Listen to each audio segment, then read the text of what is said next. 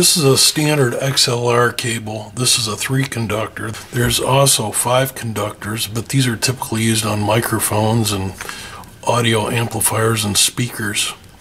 And they break.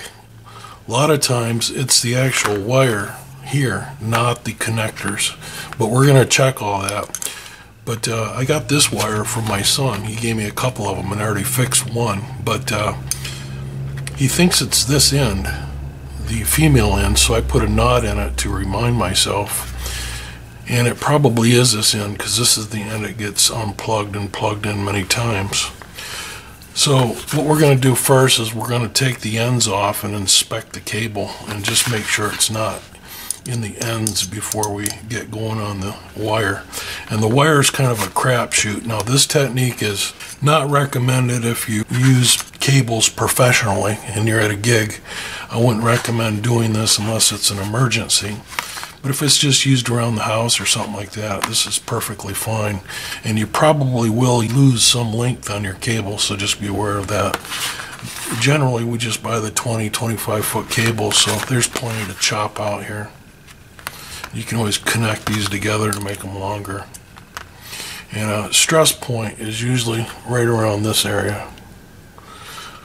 Let's go ahead and take this end off first. We're going to need a screwdriver. You can see there's a screw right there.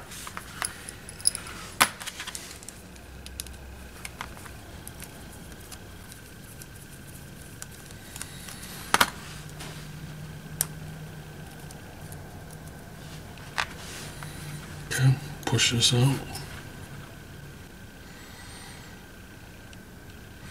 I'm just getting a quick look at the connections and they look fine. And that doesn't surprise me, because usually the break is in the wire and it's usually up close here, but just to be sure I start chopping back in here if we have to go to that extreme. This end looks okay. That was the trouble area. He said he used to be able to put this around something and it would intermediately work.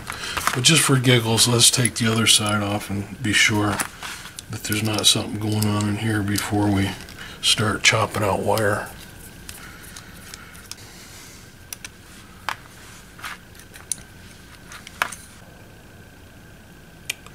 So I'm just looking for stray wires that could be touching one another. Everything looks good. Let's go ahead and connect these on the multimeter and see if it is faulty. Just going to use my helping hands here.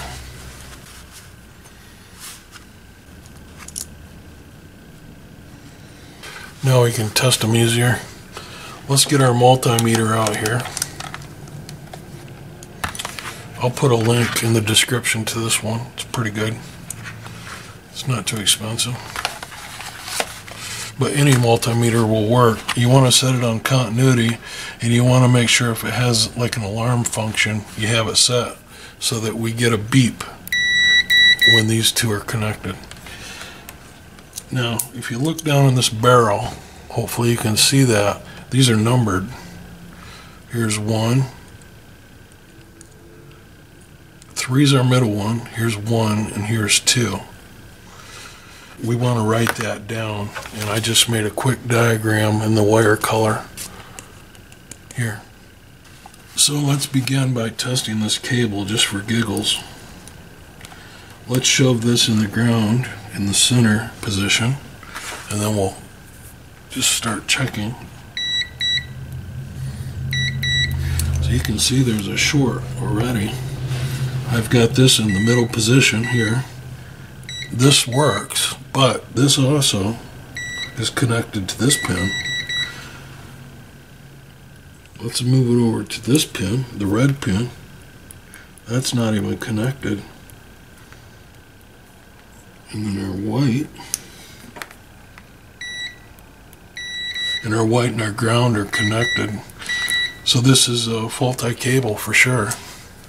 So what you can do is blindly start taking some length out of this thing and testing it before you put the end on. So here's our wire. We know it's somewhere along this length. I'm going to start by taking a fairly good chunk out of it. I already inspected the wire and I didn't see anything that looked suspicious. I'm going to go ahead and cut it right here. And I'm going to go ahead and start stripping this back here. You have an outer shield, and then you have this ground wire, which you have to unravel from the rest of the two wires, and then twist it together. Just take your time and get it all untrapped. You don't want any wispy wires, and then you can go ahead and twist this together nice and tight. And we're going to go ahead and separate these two, the red and the white, and we're going to strip those back. You can use a razor blade for this if you don't have a tool like this. Just be careful that you don't cut into the wire too deep. Okay, got my ends off. Now we can test with our multimeter. Start with our center one, which we know is a copper.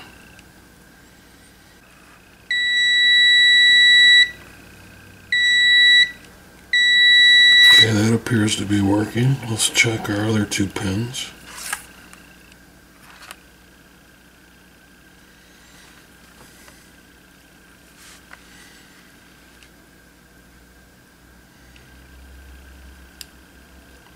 I'm still not getting a good connection.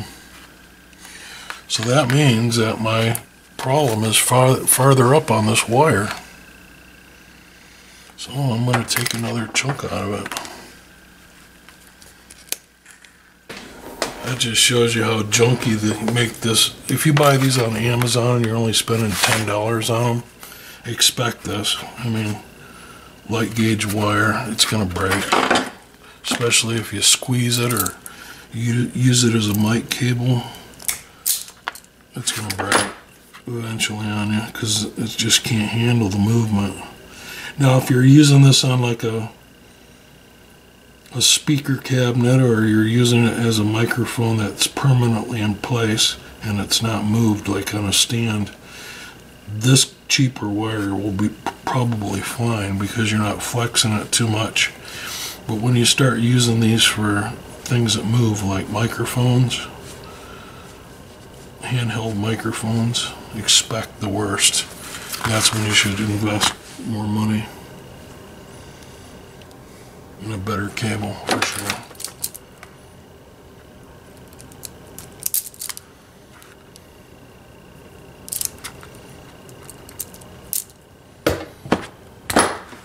I'm just going to tin these ends so that they're not frayed on me.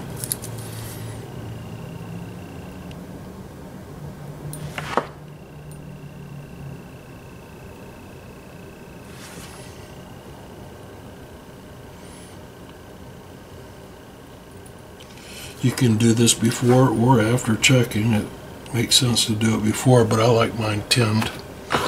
This is what you like. Okay.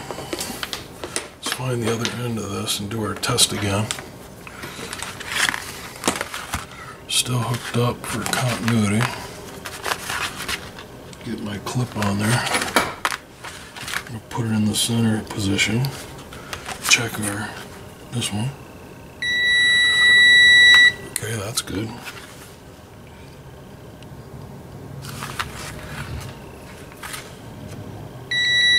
There's our red one. And white one.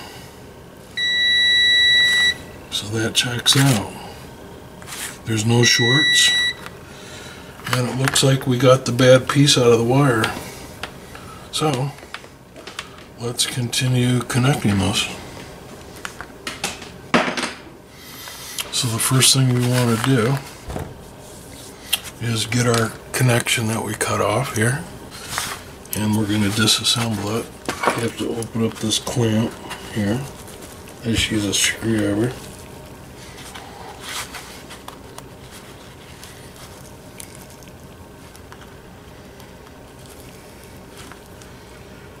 Be careful you don't bend this up too much. And then I'll put it on something like this helping hand and just unsolder it wire for wire. And it might help too to put a little solder on it. I know it sounds kind of counterintuitive, but if you add fresh solder, a lot of times it's easier to desolder. And we're going to be putting fresh solder on anyway, so we're not.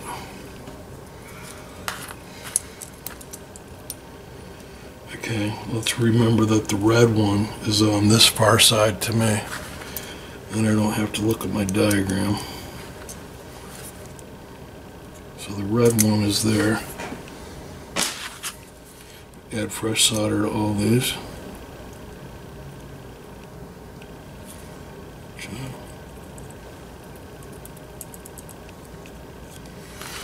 There.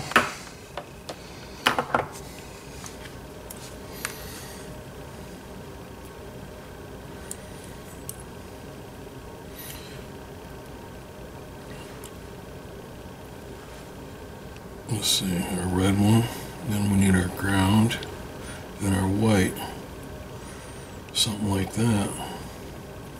So I'm going to trim this up now and connect my ground first.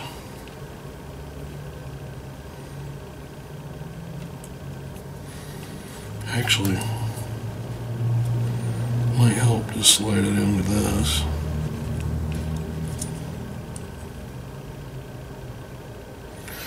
Clamp down on it just a little to hold it in place.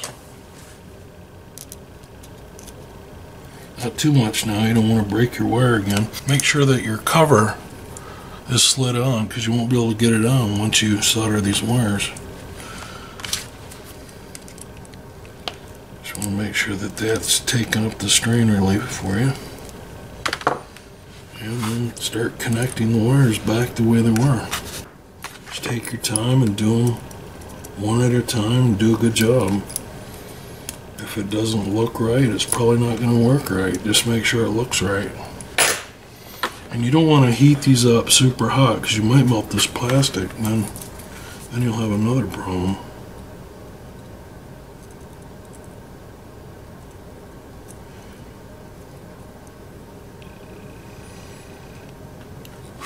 Okay. Let's go ahead and hook up our red one next. Just going to take a little trim off that. I don't need it quite that long. Okay. Get it in position.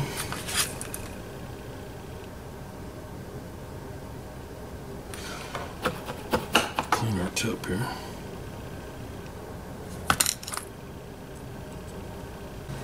Okay, there's our red connection. And let's turn it over here and do our white. Poke at it a little bit and get it to fall in where we want it. Right in there. And then fill it up.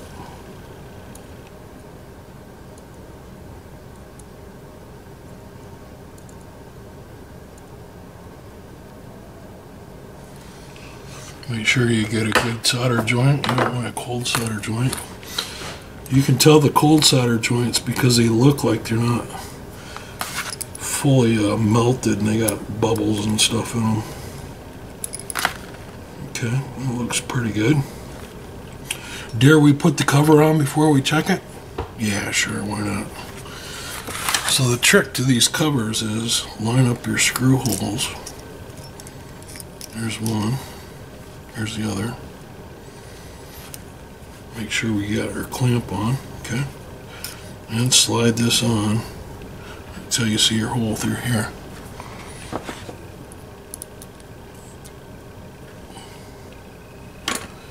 And drive the screw in.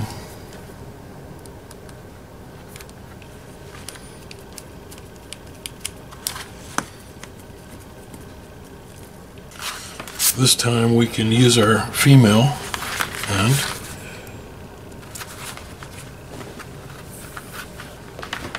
And jam our probe down in it. Find the other end here. Let's test this. Oh, gotta turn our meter on here. There we go. There we go. Okay. Now let's try position 2. I'm just looking at the numbers on here. There's 2. Make sure that no other are connected.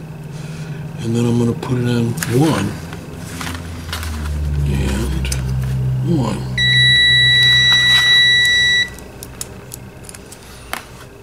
There it is. All better. So yeah, we lost some cable. It's probably half as long as it was, but it'll get us through, and that's the important thing. So I hope you found this useful. Again, I wouldn't do this unless you were just using this cable at home, you know, just for fun, or you're in a jam. So thanks for watching. Give us a thumbs up if you found this useful. Ring the bell notification. Leave a comment below. We'll see you on the next one. Bye for now.